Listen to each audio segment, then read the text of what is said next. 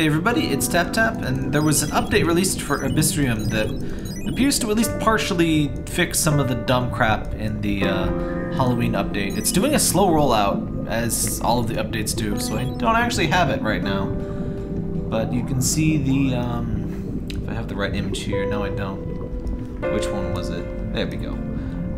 Somebody on the subreddit found, they updated and they got, there's a new in-app purchase pack, which, bleh, ugly octopus trio.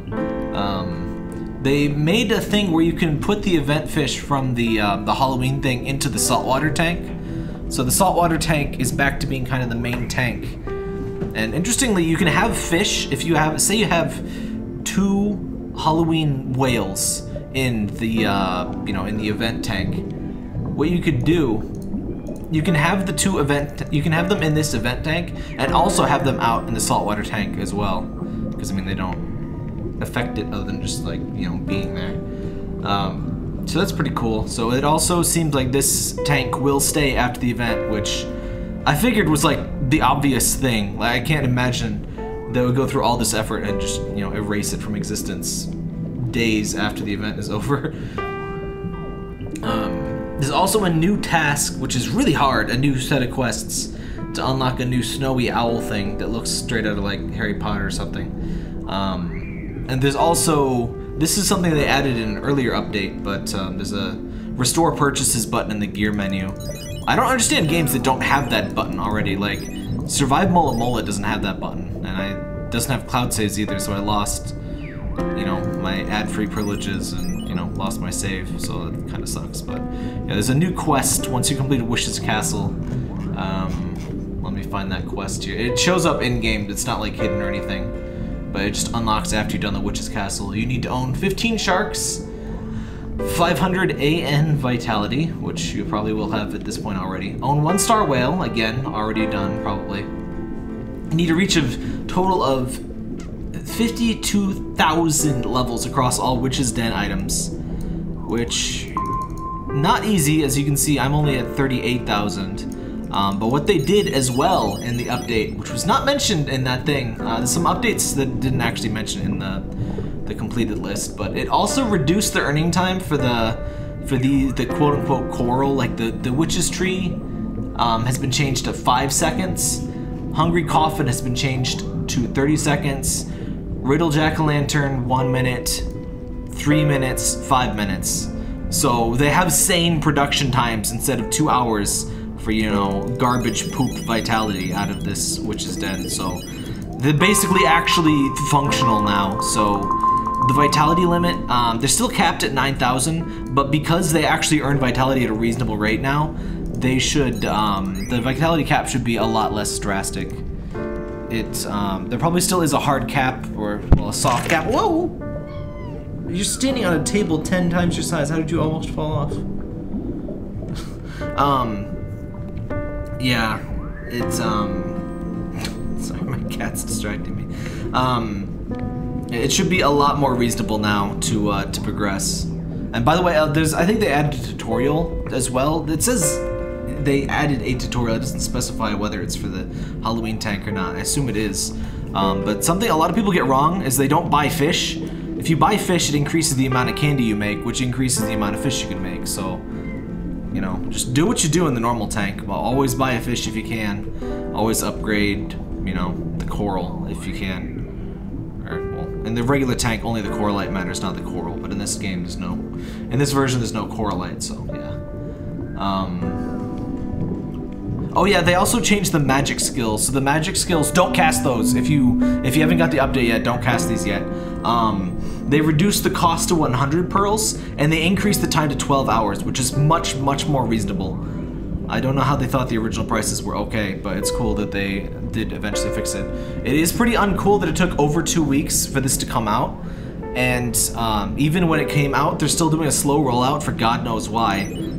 They're seriously the only game I've ever had do this, where they do the slow rollout. And what that basically means is that random people get it, literally random, totally random, can't do anything about it.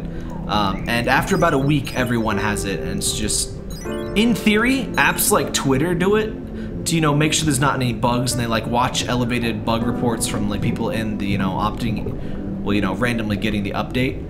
But AbyssRium, they don't fix the bugs, so there's no reason to do it. It just ticks everyone off for absolutely no benefit. It's completely ridiculous, and they've done it for over 2 years, so.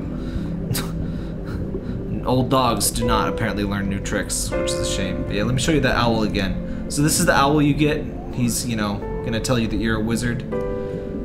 And that's about it. They seem to like adding non-fish animals lately. I think that there's also some edits in the freshwater tank. Let me double check that out. Again, I'm sorry I can't show you this stuff, but again, slow rollout. I don't have the update, so I can't show them directly. But apparently the fish patterns were changed and some of the fish were made smaller. I think it might be intended to reduce the lag in freshwater. I don't have it yet, so I can't really tell. But yeah, if you rage quit on this event, which completely reasonable reaction, this is really rough for new players and still a lot for old players too. Might want to check it out. I can't tell exactly how much better it is because I don't have it, obviously, and I already completed it anyway. But it sounds like it should be a lot more reasonable than previously, so yeah. Again, it might take up to a week. Just leave auto updates on for AbyssRium, and don't worry, don't check the App Store. It really won't get you any faster.